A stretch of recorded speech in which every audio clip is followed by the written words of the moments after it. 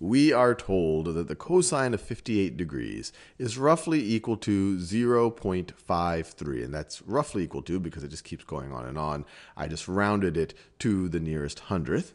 And then we're asked, what is the sine of 32 degrees? And I encourage you to pause this video and try it on your own. And a hint is to look at this right triangle. One of the angles is already labeled 32 degrees. Figure out what all of the angles are, and then use the fundamental definitions, your SOHCAHTOA definitions, to see if you could figure out what sine of 32 degrees is.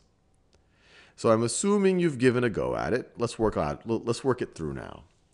So we know that the sum of the angles of a triangle add up to 180. Now in a right angle, one of the angles is 90 degrees. So that means that the other two must add up to 90. These two add up to 90 plus another 90 is going to be 180 degrees. Or another way to think about it is that the other two non-right angles are going to be complementary.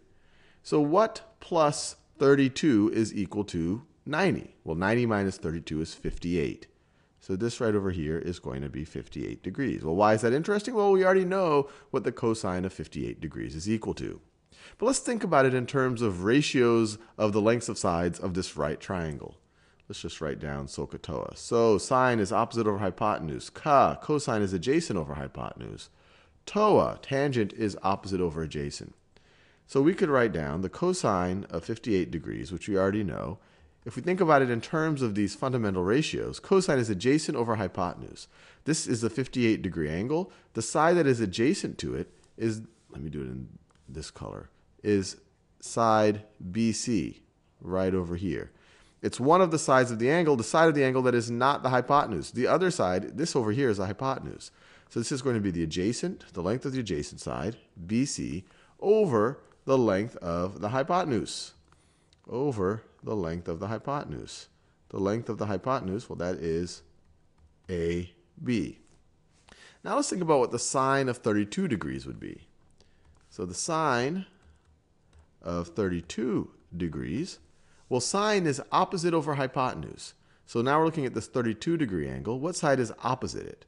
Well, it opens up onto BC. It opens up onto BC, just like that. And what's the hypotenuse? Well, we've already, or the length of the hypotenuse, it's AB. It's AB. Notice, the sine of 32 degrees is BC over AB. The cosine of 58 degrees is BC over AB. Or another way of thinking about it, the sine of this angle is the same thing as the cosine of this angle.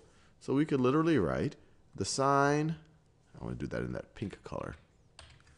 The sine of 32 degrees is equal to the cosine of 58 degrees, which is roughly equal to 0.53.